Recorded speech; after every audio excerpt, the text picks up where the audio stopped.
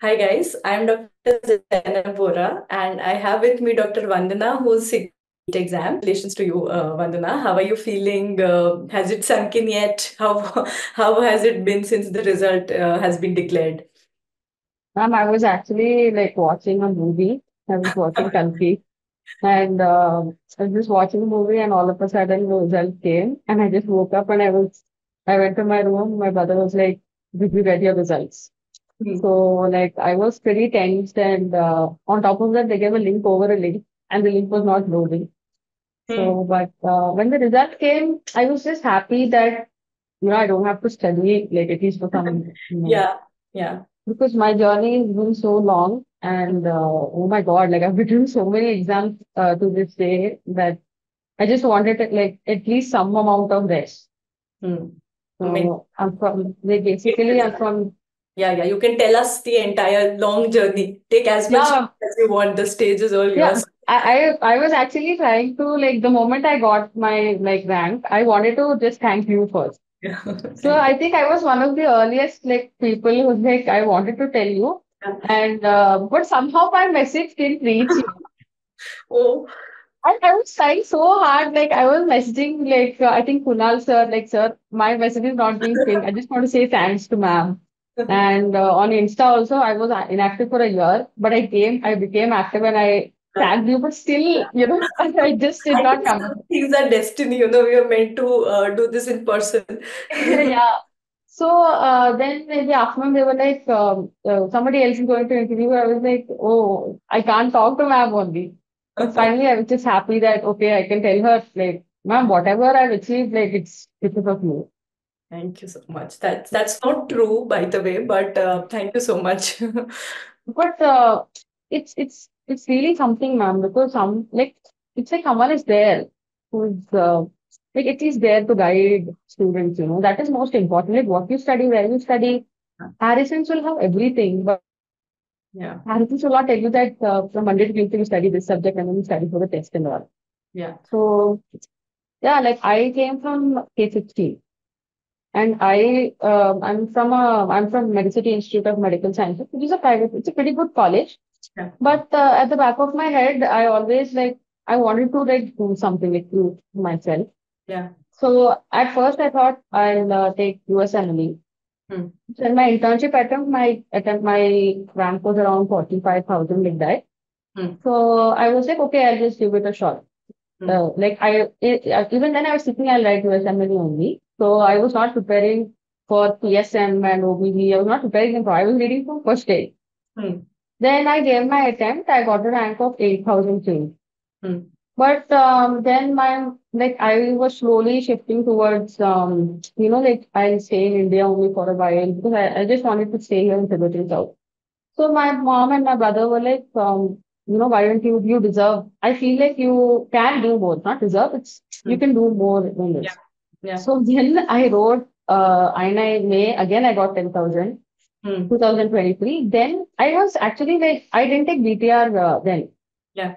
Then in one of my friend had gone to your at that time only BTR was starting, I think, new Yeah. up and coming. Yeah. So then what happened was he went to that 3 days BTR Hmm. and somehow I just got all of the notes.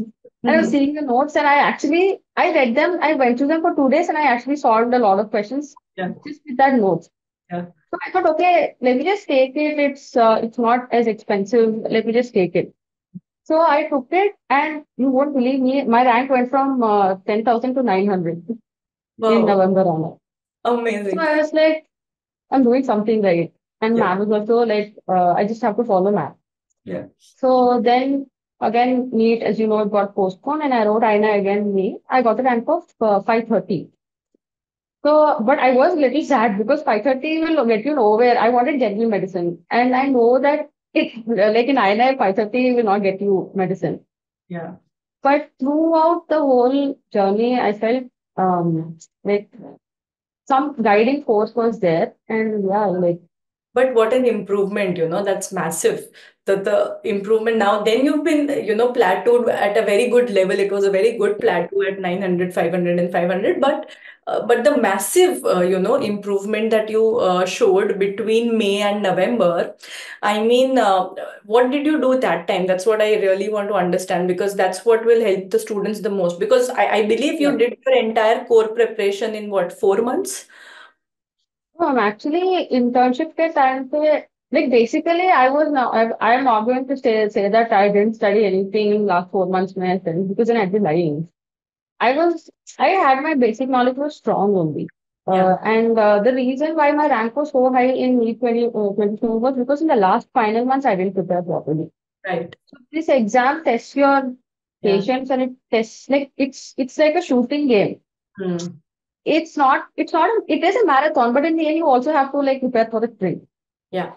So like when I took BTR, right? What I did was I just followed your timetable. Hmm. So you were like BTR, and I think bonus BTR you were doing then. You were recording videos, and I was listening to those videos, and it became like a TV show for me because I'm not someone who can remember stuff. Like I cannot read and remember. Hmm. A lot of people can, I cannot. Yeah. So Yeah. your idea of active recall worked very well. And I watched your videos again and again and again. Like whatever time, no TV show, nothing. This is only my TV show that I was just watching the BTR videos. And like I was at that point of time, I think TND did not start yet. So I did like from different coaching platforms. I finished like few bank. I was every day I was doing questions because you emphasized on that on every class of yours that no matter how much you study, you have to do MCQ. So I feel like I studied less and I did more MCQs ultimately, and that is what helped me the most. Absolutely, because no matter how much content you do, and that's a mistake a lot of students do, is they keep reading stuff, or they keep watching. Yeah. And end of the day, it's an MCQ exam. There is no Mm. possible way you will know everything about everything. And every question that comes to is not going to be known. So end of the day, when you solve enough MCQs, you'll develop the skill of eliminating, using whatever you know to still answer the question, even if you don't actually know the answer. And that's what you Mm. have to master, and it comes as a practice. And also the fact that you were constantly studying something, whether it was USMLE or it was for NEET PG, you were constantly in touch with the content. I think that also helped, Yeah, uh, ma'am. because it's The a, fact that the yeah, yeah. yeah, the fact that the exam was also like I had to write so many exams that were getting postponed as well. Mm. I was like studying the same syllabus again and again, and not just like reading. Yeah, I yeah. had flashcards. I made flashcards out of your BPR integrated. I Amazing. made my own flashcards and I was adding to that stuff. Like that was my 20th notebook. Yeah, I was making flashcards and I was going through those flashcards every day because that app, whatever you use, it will help you actively follow yeah, according to space deprivation and all that. yeah. So yeah, So like that is the, did you also do the TNDs? I did all the engagement. I did. And did all, I watched all the videos also again. Mm. So I watched all the things. Great, I great. attempted and then I watched all the Okay. So then we cut to, this year when, let's say, 22nd June night, you are all set to give the exam, and then it gets postponed all of a sudden. Again, that was also a painful thing to get to 22nd June, after so much uncertainty. So anyways, you get to there and then it gets postponed. So what was your mindset that time? How did you react to that postponement? And what did you eventually end up doing in the last extra 1 month? I was used to all this postponement stuff now because it was going on since like I Yeah. was there in India. My mom was very sad, so I was like, oh God, my mom was sad. Like, how many days will you prepare? I can't watch you like this.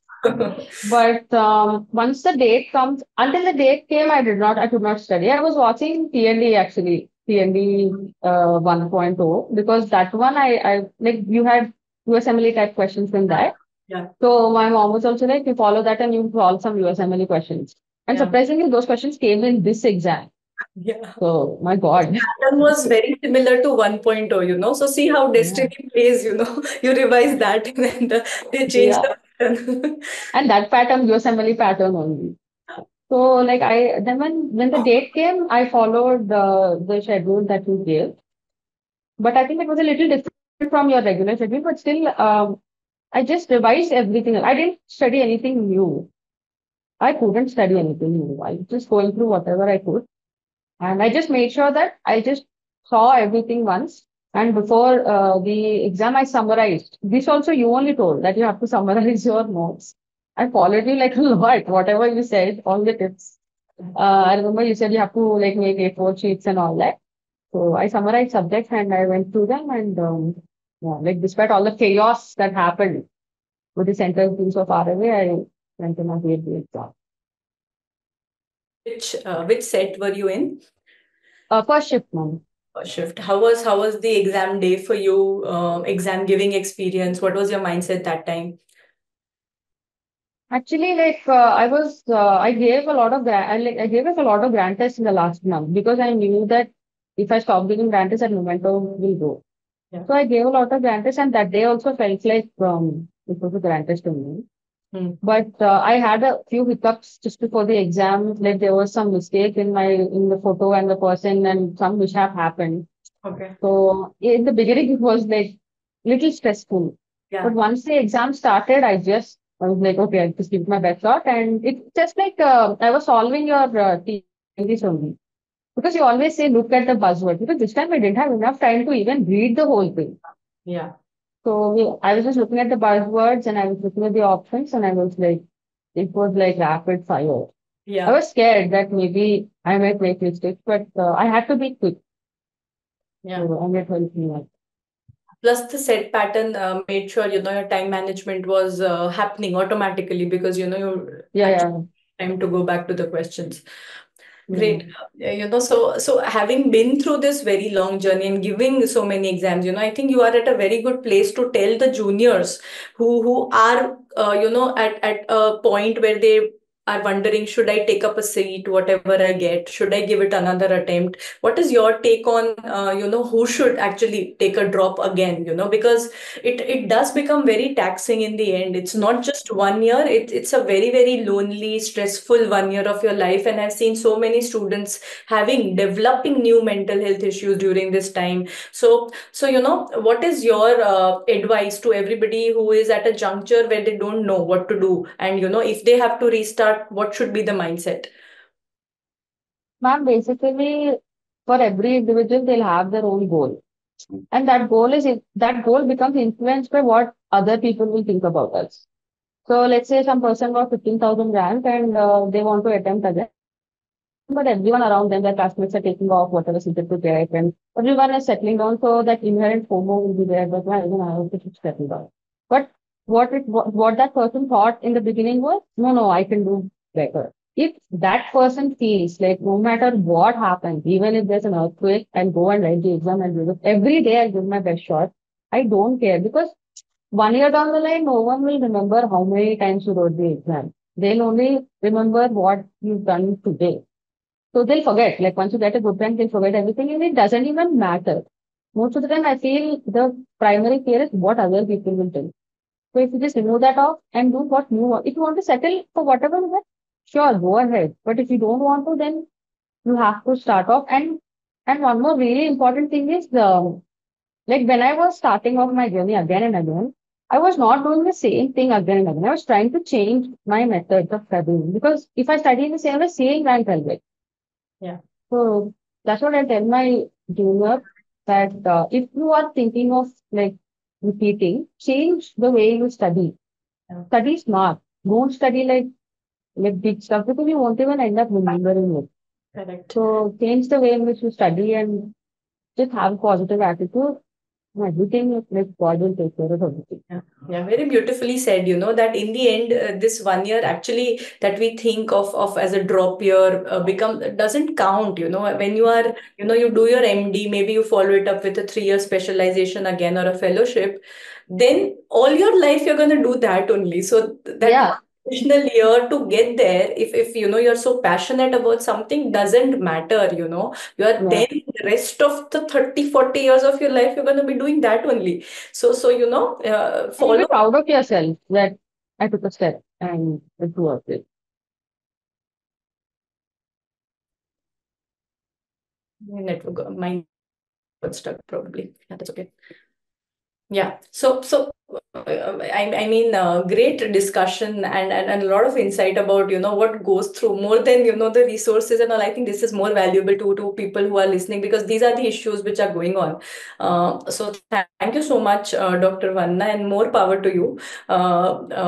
So what are the plans now? So you want to pursue USMLE, or you take up a seat Uh, or have to think? I'm thinking of like taking a seat in general medicine, and Mhm. I will parallelly pursue my USMLE because I want to do research and I want to do research in the best institute. I'm not saying India doesn't have good institute, but I'd like to see myself there someday. Yeah, we can have a talk on that. Maybe we'll connect and I can tell you a few pointers Thank about you. what I feel you Like should fan do. moment, like just talking to you is It enough was for lovely talking me. to you, and let me tell you, you're such a beautiful speaker, very sorted, and very centered. So love that about you. Yeah. Okay, thank you so much, ma'am. Keep Thank you. inspiring students, ma'am, and just be yourself and you'll rock. Thank you so much. Mm. Me. Thank you. All the best. Bye. Okay, ma'am. Bye, ma'am.